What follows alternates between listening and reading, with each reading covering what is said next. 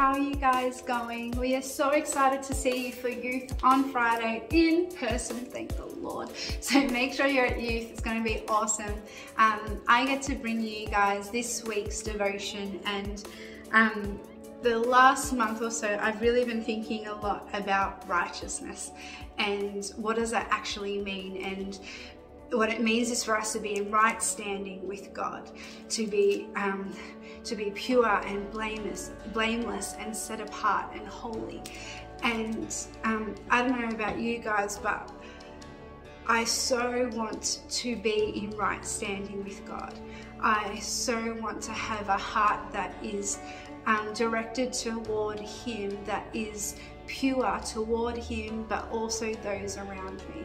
And we are called to be a righteous people as Christians. This is the mandate that we all have. And you know, I spoke about this the other week, but you know, His grace makes me want to change. His grace makes me want to be in right standing with Him always.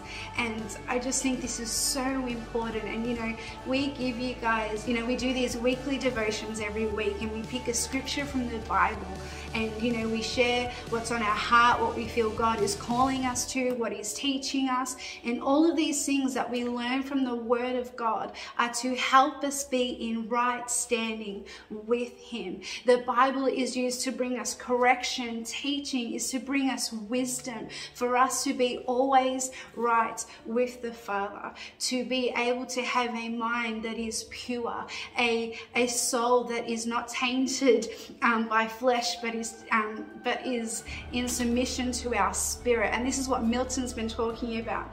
But the scripture that I want to bring to you guys is from 2 Timothy chapter 3, and we're reading from verse 16, and it says, "All scripture is God-breathed and is useful for teaching, rebuking, correcting, and training in righteousness, so that the servant of God, which is us, may be thoroughly equipped for every good work." Like, what a scripture. But everything that we read is God-breathed. Everything that we absorb, that we take in, is to equip us for every good work, is to make us more holy and set apart.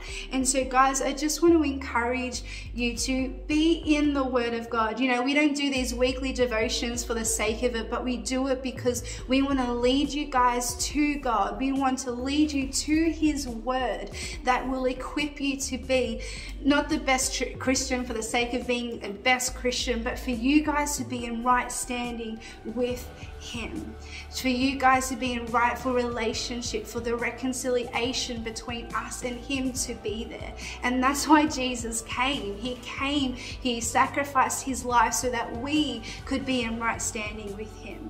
And so guys, I just want to encourage you to read the Word of God, to let it fuel you, let it come alive in your heart. I know that's been happening for me personally and the team as we just read it, and we're just convicted and taught on how to be not just good people, but people who are righteous, who are holy in the eyes of God, and who lead people to God. And so guys, make sure you check it out, read it for yourself. 2 Timothy is a really good and challenging book, but know that this scripture and every other scripture is used to help us be in that right standing, for us to remain righteous. And I think that's why, you know, Paul or Peter, it's losing me right now, but he tells us to work on your salvation every day. Like, to be in right standing with Him is something that requires us to make intentional effort with every day. So guys, we love you so much, and we love that you guys love His Word, that you love God, and we hope that as we journey together that we'll continue to be in right standing with Him and show people who God is and what He can actually be and do for us. All right, bye.